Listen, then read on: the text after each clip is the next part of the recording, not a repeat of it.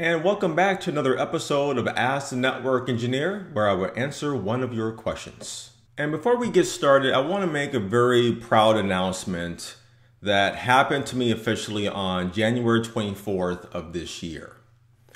I have reached my 15th year as a CCIE. So basically, on January 24th, 2001, I got my CCIE. And when you are certified for 10 years, Cisco will give you a plaque, which looks something like this. Congratulations. Cisco doesn't give you a plaque for 15 or 20 years, at least as of now. It could change maybe for 20 or 25 years. But I just want to share with you guys that particular milestone that I finally reached. 15 years seems like it went by forever, but I'm very, very proud about that because I worked really hard and I saw the benefits that when I got my CCIE, my life changed. And I think that's why I keep telling you guys, get that certification. If you want to be a network engineer, invest in the time to study, to prepare, and to aim for that high level certification. Everybody that I talked to who got their CCIE, it's a very, very proud moment. And it is a very proud moment. It's very good for careers. I tell you, it's really, really a very, very big thing. But I also have said in many of these particular episodes that you also want to try to get the experience. That's important as well. The experience while you are pursuing your certification. So I talked a lot about that in other episodes, so check that out. But I just want to share with you guys on basically that milestone that I reached last month on January 24th. So let's go ahead and get started with this particular episode. Okay, so in this episode, I want to continue our conversation about software-defined networking. So I still get a lot of great questions from you guys about SDN, but more about, is it going to kill getting a CCIE? So why should I even pursue a CCIE if software-defined networking is going to be something that's very, very big? So that's a lot of concerns about that. So I thought it was perfect timing to really continue this conversation about SDN and what will realistically happen. So let's continue our conversation about this. Okay, so let's talk about SDN and certifications. So let's say that 5 years from now, SDN will become something that's very, very popular and used with networking. Well, keep in mind that anything that is the trending technology, it will eventually end up in the mainstream of what Cisco is doing. And with their certifications, I guarantee you that there will be CCNA, CCNP, and CCIE level certification towards SDN. Cisco has released a lot of different versions of their CCIE program, for example. And I provided like the list here in this little screenshot. These are the different CCIE certifications that Cisco has had over the years. Some of these include WAN switching, ISP dial, SNA IP integration. Many of these do not exist anymore. So the point is that when the SDN program becomes really part of Cisco, then there'll be certification towards it. And that means there'll be training material that you get to prepare for and to study for. There'll be labs. So the point is the training will be there that will get you ready to take on SDN for a network. Don't think that when SDN is part of the network that you're on your own. That is not true at all. Cisco has always been following the trends for a long time, and it is part of their certification. Now, the thing that I'm not sure about is if it will be part of their data center track, because SDN is more discussed with the data center networks. It's not really talked about when we talk about LAN campuses, things like that. There's conversations about software-defined WANs, but that's very brief conversations. SDN is heavily talked about with data center networks, where the cloud network exists. So again, not really with the campus and internet edge, firewalls, VPNs. No one's talking about that. SDN is more about controlling a group of switches where the control plane functions are pushed up to a controller. So that's why when SDN does get fleshed out and more polished, that it may be just part of like version 4, version 5 of the data center track for CCIE. But regardless of that, it will be a certification focus that you can take advantage of for studying and pursuing as a certification. And that leads us to probably your biggest question, or actually probably two biggest questions really. The first one is, what is going to be the future as a network engineer?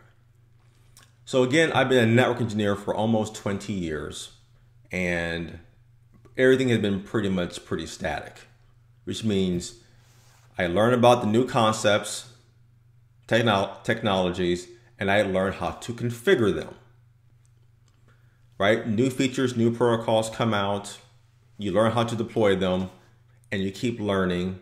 And before you know it, you're 10, 15, 20 years in. That hasn't changed at all. But things are changing. And right now, there is no firm confirmation of how SDN will eventually, what it will look like at the end. Like 5 years from now, for example. So if something does happen 5 or 10 years from now, maybe it's not SDN. A lot of network engineers really say that it probably won't be SDN, but will be some type of evolution of SDN that will eventually become more mainstream. Because I do see from a logical perspective, let's have a GUI interface that can manage an entire network. That actually sounds pretty interesting, and it makes a lot of sense. I shouldn't have to log on to this switch to do this configuration or this router to do that configuration. It doesn't make logical sense. So I do see from a technical perspective that it does make sense that SDN is moving in that direction. And believe it or not, this is basically part of what we call unified, right? Everything is becoming more unified. It's been happening like that, honestly, since voice over IP. Because before, remember, you had a separate voice network and you had your network. All of a sudden, they were basically converged. So we have voice over IP. We have IP phones and a phone system. All right, that is a revolutionary change. Unification also happened with the storage and data center network, where I can take storage and data and basically converge them together onto the same fabric. Basically, fabric channel over Ethernet. So that also has a convergence component to it, or a unified component. Well, what about the unified computing system, or Cisco UCS, which is basically like this big server farm, and you can partition that this is going to be one server that have this much CPU and memory, and this will have this kind of CPU and memory. I can basically just make virtual servers on a whim from a pool of resources that I have available to me. I can even go further back and just say virtual machines. That before we had one physical server meant one server. Now I can have one physical server have like running maybe 5 virtual servers on that physical server. So everything is getting to the point of being consolidated. And for networking, it still continues, right? We can virtualize. There's MPLS, there's VRF Lite, or Easy Virtual Network, or EVN. Everything is turning into that kind of system. So it's just a matter of time where the network will be seen as one big logical blob that has routers and switches and firewalls that is managed from a central location. So I want you to kind of see why that makes sense to kind of it to fall or to move in that direction. So I personally believe that the future as a network engineer is going to involve 2 components that will merge together, that will basically reinvent what the next generation network engineer will be. Okay? The first component is being a network engineer. That is still important, and I'll tell you why. Okay? This is really important. But the second component is with software development. Not super hardcore software development that is relevant as a network engineer. And these 2 components are going to basically merge or unify together So the future of the network engineer will eventually become a network developer, which is basically a network engineer with software development experience. So I know what some of you are probably thinking. You're thinking, oh no, I gotta do programming. Maybe this is not the right field for me. But networking with doing command line interface stuff and programming is not that different, to be honest with you. Remember what I said in an earlier episode that I talked about that when I was a network engineer many years ago, early on, I did programming. The languages was, I did Perl, I did Expect, which is a TCL-based programming language. I did CGI, more because of the web interface component of that. And I enjoyed doing it, though. I just stopped doing it because I didn't need to do that for my profession. But I still do programming on the side, and I'll talk about that for what you guys need to do for learning and being prepared for the future. But just keep in mind that if you have experience with Cisco CLI and configuring routers and switches, it's not going to be so much of a learning curve when you get to the programming side. Because again, configuration is really a series of steps that you need to configure things in the right order to get a particular function to work. Well, same thing for programming. It's particular lines of code that's going to execute, and it must be in the correct syntax and the right kind of structure to accomplish a particular task. So that's something just to take away from that it is not going to be a drastic learning curve. So the question is, what do you need to learn about being a next generation network engineer or a network developer, as I'm calling it? Well, here it is. Keep in mind that in the IT field, whether it's working with desktops, servers, networking, it is a learning experience. You're always learning about new technologies, new trends, and being up to date. Because if not, you will be out of date. So keep that in mind. So number one, what you need to do is you need to continue doing your network training. You're learning your experience. So you're getting your CCNA, your CCNP, CCIE, other specialties. You learn about the technologies, the fundamentals. You're learning how to configure these networks for routing and switching, data center, security, wireless, unified communications, and so forth. Storage.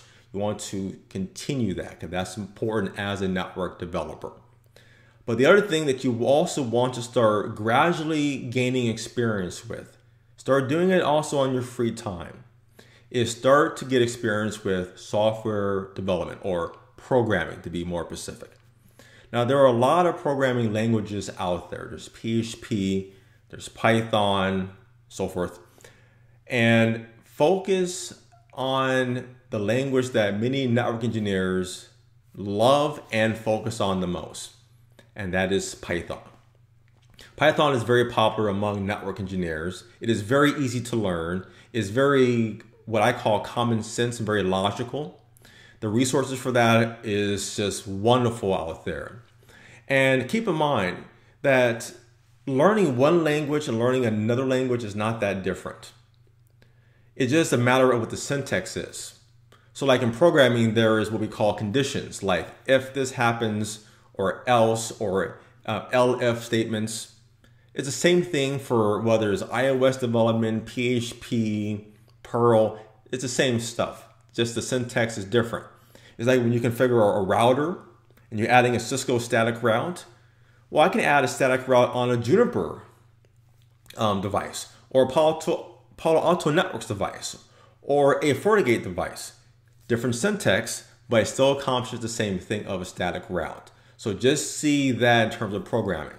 So Python is something that you guys should gradually start to learn. And there are a lot of great resources and training, I guess, channels on YouTube to get you exposure to doing Python. And it's pretty easy. Actually, it's a lot of fun to learn Python. And the last point that I do want to make is in regards to an episode that I did called what you should do when you are a 10+ year network engineer. And I talked about that when you reach like 10 years, you want to focus on learning about other products, like F5 or Citrix or Riverbed, Palo Alto Network firewalls. You want to focus with that if you specialize really with Cisco. Now, there's nothing wrong if you want to get other certifications as a personal achievement. Go for it if that's something that you really, really want to do. But I just gave you my recommendation of pursuing other network solutions and learning about them. But that also includes new things like software development. So if you are 10 years in as a network engineer and you don't have exposure to networking, start taking that more seriously and getting that exposure, right? Just make programs of how you can make your job easier for doing backups or other kind of tasks. Do that. It makes it more relevant and easier to actually learn the actual content. And basically, that's what I'm doing. I still learn about new technologies, new hardware, new configurations. So I keep up with the trends very, very consistently though, because that's important to be up to date. So I still do that as a network engineer. But I also do software development that I mentioned. So I do iOS development. I also do Python development. I actually created a SDN product for managing a network. And I actually made that for how I manage the networks for my clients, right, from a graphical web interface. And I'm trying to basically get it to a point where I can put it on like Raspberry Pi, with Python. I got some API stuff that I'm working on, REST APIs to be exact. So these are things that I'm working on because, again, I say that I do these things because it's important for my career, but this is also a hobby for me. So it's kind of hard for me to explain that though, because I enjoy this stuff. For example, one night I was up until like 9 o'clock in the morning because I was doing some programming stuff because that was really, really fun. Again, I'm a nerd. So that's the kind of stuff that I just want to give you guys for considering your future as a network engineer. And what to consider about where SDN fits into that model and where certifications and SDN fit into that model. And that is, SDN is not going to kill a certification. Is this going to be a new addition to the certifications that's going to give you the training that you can learn and basically master? But I'm also giving you a kind of foresight of basically what you can start being prepared for now. That is, continue with your networking, but also doing programming. So when SDN or some version of SDN becomes a reality in the future, you would have many years of knowing how to do programming and networking, and it will make you a very, very strong asset for what's going to happen in the future. And we are done with this episode. So if you guys have any more other questions about SDN, post them below in the comments and we will continue our conversation about SDN or being a network developer as I am calling it. But as always, I want to hear from the rest of you guys about questions about being a network engineer, network developer, or anything in the networking field. And your question will come up in a future episode. So please subscribe to our channel. That means a lot. And also check out our practical training on our website that we have available video training, a lot of great stuff, and it will support us as well in what we're doing. So thank you for watching this video, and I'll see you guys next time. And also, start programming, okay?